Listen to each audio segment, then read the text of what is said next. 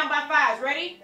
5, 10, 15, 20, 25, 30, 35, 40, 45.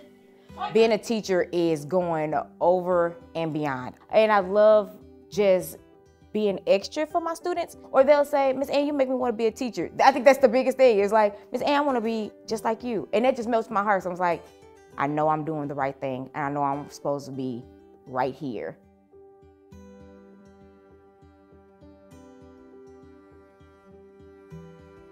Our residency program is a district-serving partnership between the University of St. Thomas and, in this case, with Minneapolis Public Schools. It's a program that allows us to break down some of the barriers for our unlicensed staff who are already working with kids. We give them the opportunity to do an accelerated program to get their licensure, so we can get them into the classroom as fast as possible while still giving them a quality education. During the 15 months, they're taking coursework at the University of St. Thomas and then working in Minneapolis Public Schools for 4 days a week alongside a prepared, cooperating teacher. And so they're learning how to teach at the same time they're taking their coursework.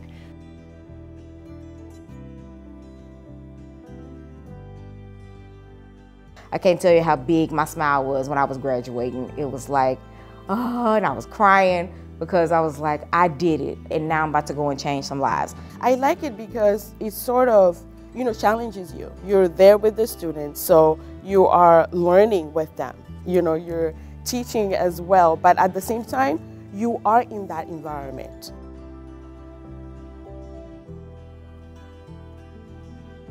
We need to show our students with a teacher of color in front of them that that's something that's feasible for them, that they could become a teacher because they see a teacher in the front of the classroom who looks like them. It's a sense of belonging, a sense of like, wow, this teacher, this adult, this person understands me. The support from the foundation is allowing us to implement a variety of practices that supports the cultural and racial equity journey for all of our residents.